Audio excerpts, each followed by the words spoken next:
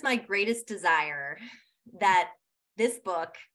and perhaps the totality of my career, would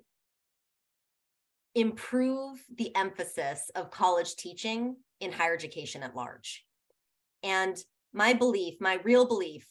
is that one of the reasons that we have not been able to ensure success with the equity imperative, and we continue to see racial equity gaps and gaps by income level, for example, is that college teaching and enacting great college teaching on a broad scale has not been made a priority by institutions, by state systems, and by others. And it is my greatest hope that this book could inch that forward to make teaching and education a priority in higher education.